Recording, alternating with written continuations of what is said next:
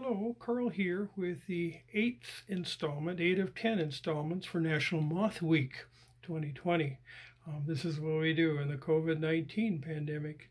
Anyway, what I would like to do today is just introduce you to one of the resources, the internet resources that I use almost on a daily basis. That's Moth Photographers Guide, which is just a wealth of information that some of you may be familiar with and probably most of you are not. I'm just going to walk you through it by trying to identify a moth that I found this morning. I photographed it this morning. And I'm going to turn the camera now on the computer screen like that. And what I have here on the left is the page for the North American Moth Photographers Group. You see it's based in Mississippi Entomological Museum, Mississippi State University. It's got quite a menu here. You can go to contributors pages and read all about that. I pull a lot from John Davis's records here in the Pacific Northwest. When I was in the Midwest, I pulled from Nolly Schneider's archived images. But anyway, if you look at the index here, if you go to Plate Series and you click on Walking Through the Moth Families, this is a good introductory way to begin to identify a moth. This is a very different way of doing it than using LepSnap or the Field Guide to LEPs that Andrei Porimsky has put together, or the iNaturalist. This is a hard and old school way of doing it. If you look here, we're faced with 5 major groups of plates, the micromoths, a couple of plates of those, and you look at the number of images that we've got. So there's probably over 600 images of micromoths, and it goes on and on and on. And these are just summarizing plates. You're going to see here, you're going to get overwhelmed pretty quickly. But this moth has this particular shape right here, and so it looks a lot like these moths down here, and so it's probably in the family Noctuidae. Remember, the shape is very characteristic for certain families. I'm going to click on this plate, and we've got another menu here. What we've got is a family, and we've got some subfamilies here. The taxonomic classifications. Look at these here. We've got fast, slow, and spread. I just want to click on spread to show you that we can see these moths as pin specimens, which show the hind wings, and professionals really use the spread specimens to try and identify moths, because some moths can only be identified if you see the hind wings, and many moths can't be identified unless you even dissect them to look at the genitalia. Or even DNA barcoding. So it gets very complex pretty quickly. But if we're working from photographs, this is one way to do it. I'm going to back up here to the site that we had. Let's see, here it is. I'm going to go to fast, and I'm going to click on region, and I'm going to click on the Pacific Northwest because that's where I'm from. So the computer is automatically cropped, so to speak, from all of the images all over North America, and just now showing me images from the Pacific Northwest. Okay, if I wanted to select a region again, I could go down to the state of Washington, which is right here, and it will crop again and show me just the images that are found in Washington. Let's just work with Washington, make it simple right now.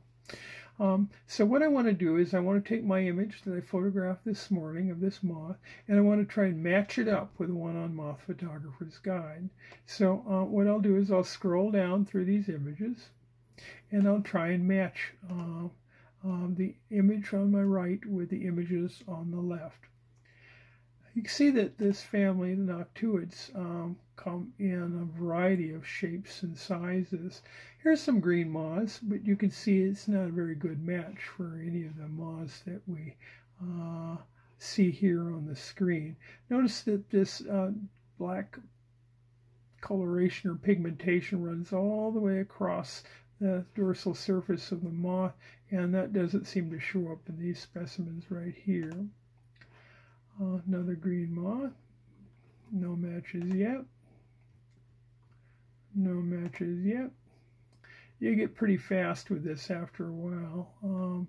One of the neat and ancillary advantages of using Moth Photographer's Guide is, look at, I'm becoming familiar with some of the moths in my own state, and I haven't even seen them yet, but they're there in my mind. If you go through this site several hundred times, you're going to subliminally pick up some information about moths that you're not even aware of, and you're going to be learning the whole time.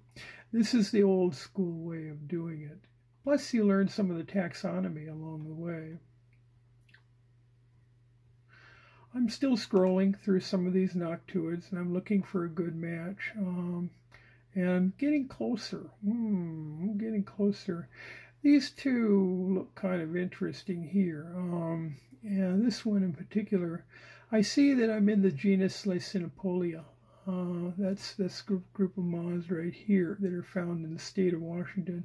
And this is probably a pretty good match. The coloration is not very identical, I'd say, but by and large, there's a lot of variation within a species. So I'm going to click on here and see what I got. It's pretty good. According to the Moth Photographer's Guide, it should be found in the Pacific Northwest. So that if I was looking for this moth in Minnesota, it probably wouldn't be a good match, okay? Down here below, we see some examples of variation within the species. My particular example is more brightly colored than any of these examples, but we can expect that. If I go up here to Pacific Northwest Moths, I can see I'm at another site now, I can see a map that shows the distribution of this species within the state of Washington, where I'm at. And so it seems to be pretty common east of the Cascades range. I see the flight times. Well, we're in the month of July here, so this is when I would expect to see it. And I see species that are similar to this. Here's another one, Hecatera, which is also common in our area, but it doesn't have any of this green to it. And then I can read all about this moth, the habitat, the distribution, the life history, and what I might confuse it with. So this is a really wonderful site. I'm backing out of this site now, and I'm going to the Bug Guide site. Bugguide.net is an Iowa state-based site in Ames, and I'm clicking on the data, and I'm seeing, well, this moth is found here in the western states.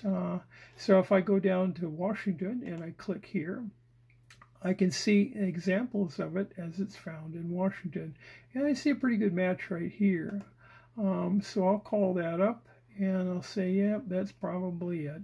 This is Lycinopolia strigicolis, and here's an example from July 24th. What is today?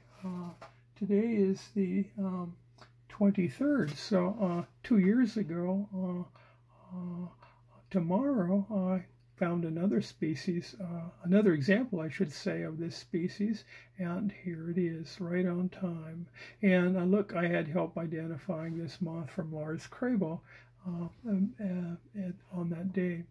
So this is how I use the site to identify moths. Many of you will use your cell phones and FGLEPs or iNaturalist to do the same sort of thing. But this is the old school way of doing it. I'm going to click out of here now, and we'll call it a quits. Thank you for watching.